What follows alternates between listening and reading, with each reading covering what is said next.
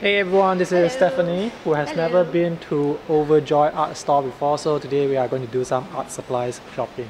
So cool. She has never been to the previous store and the new store. Yeah. I'm always an art friend. She's an illustrator, by the way. Hello. Yeah, so later on I'm going to ask her some questions about her work as well. So what kind of work do you do? You're a freelancer, right? A lot of murals, commissions. Mostly my clients have pet-related items. Pet-related. I saw some of your videos where you draw on the walls. Are those at your clients' homes? Mostly homes, some cafes. But you draw with markers?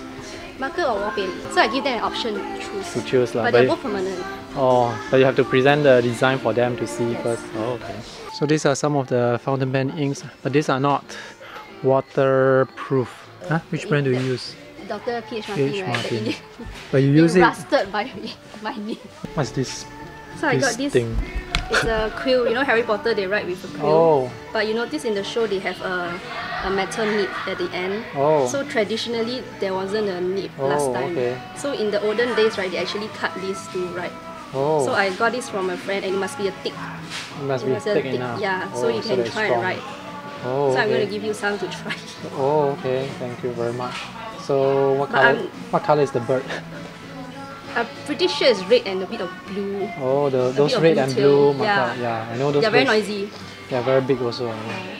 So it must be a tail feather that's very big, or flight feather. Oh, okay. It's a tail feather or the bird tail. Or the wing. Yeah, the wing must be the flight one. That's why it must be thick. Oh, okay.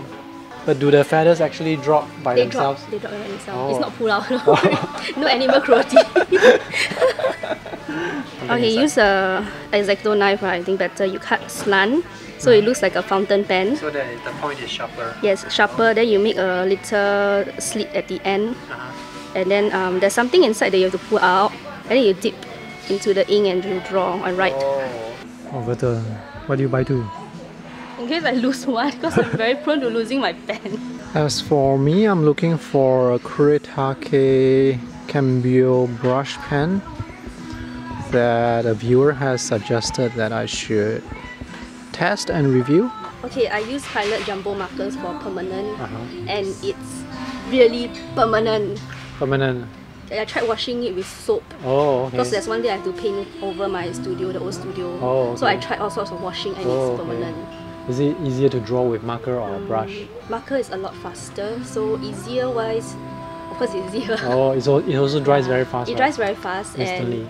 But the difference is there's a brush texture and marker texture. Oh, yeah. Marker is more solid lines, and brush is you got brush strokes, and brush will take longer to dry, and sometimes you have to go over twice. Oh, because I use wall paint, which is the Nippon washable one. Okay. So it's also washable. Yes, but if you want to paint over, right, you have to go like many coats of white. Oh, but if you use the brush, you will have to constantly reload the brush also, right? You have to constantly dip and dip, so it takes a lot longer. Yeah. And it's also very... And my brush is size 6. Oh, this is fine. Okay, it's fine. I like to draw my stuff small, so fine is good. But how do you even lose your fountain pens? You'll be amazed. Okay, some of them dried up. Oh. And then even the head, everything is like dried. Oh, but I think some of the fountain pens you can actually dismantle them and then clean out. I did, but it didn't flow as well. Oh, or you can buy the fountain pen cleaning liquid. Then just put it. Yeah, you can put it inside, and then it will actually dissolve the ink. It's quite effective. So Stephanie likes to draw dogs and cats. I like to draw cat butt. So you can have like this random cat here, and then this butt. Oh. How about? So I actually have to study like anatomy and how they look. But you have your pets to pose for you, right? Yes, I do. They're very funny. Oh. What's the difference between cat butt and dog butt? It's the same, just a male or female one. Oh. So that's how you differentiate them. But how do you use this?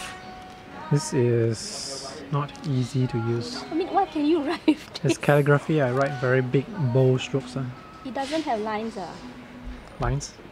Oh, what do you mean lines? I thought they come with like horizontal lines. No, the one is to hold the ink. The horizontal, the vertical slits are to hold the ink. It looks like a middle finger. Yes. I'm just wondering if I buy this, what am I going to draw? What can I draw with claws like this? real? Is this real? No idea. I'm not a bird enthusiast. So what I found out, right, is they usually don't use too long. They make it shorter. So that's easier. So it's easier, not very hard to ride.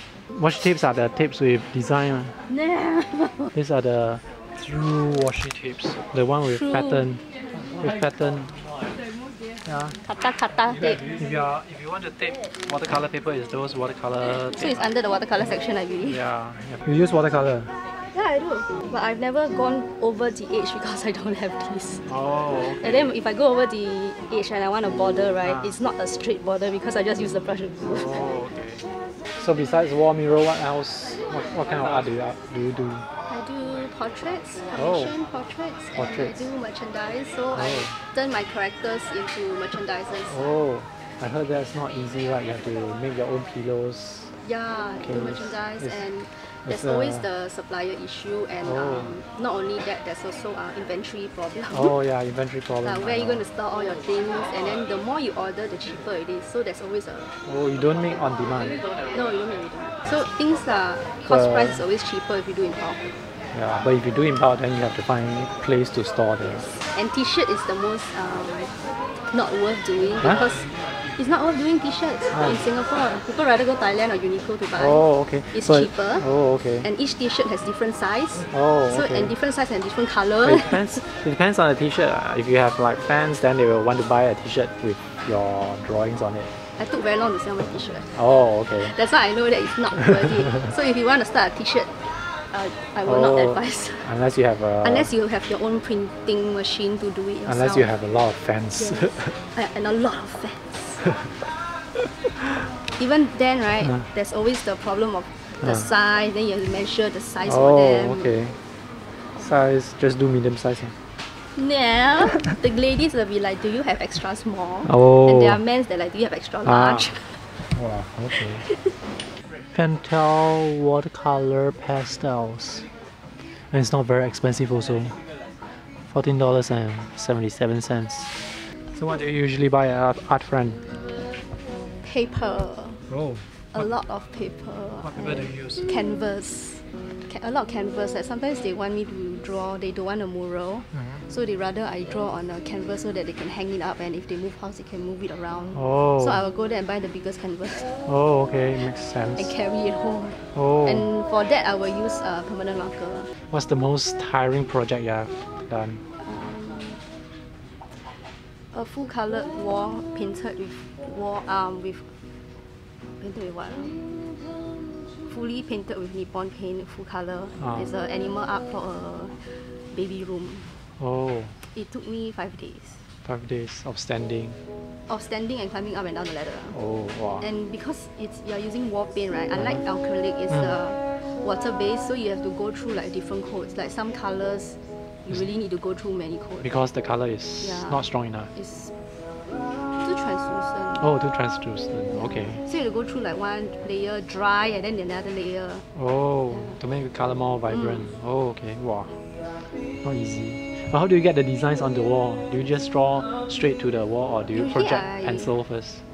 Most of the time, if the client is not fussy, I will just draw whatever. They let me draw whatever I want. Oh, okay. But if they have a concept in mind, so I will draft out first and I will pencil. So what do you think of Overjoyed? Your first time here? It's interesting. It's a lot different from Art Friend. Actually, more spacious also. Yeah. And a lot of fountain pens. Spotlight is above Angkasa Singapura. It's also at Nasha. Yeah. Okay. I should bring you to Spotlight. I've never been to Spotlight. I've never heard of Spotlight. It's a craft store. Yeah. Oh yeah, she has a YouTube channel. Yep. Yep. So I'll put a link to her channel in the video description below. Yeah. I noticed that this bag has 2 soft balls. So it's to tell you to sterilize your cat. Oh, okay. Alright, that was a pretty productive trip. I managed to get a few feathers from Stephanie for drawing, so thank you very much. And thanks for watching. See you in the next video. Bye!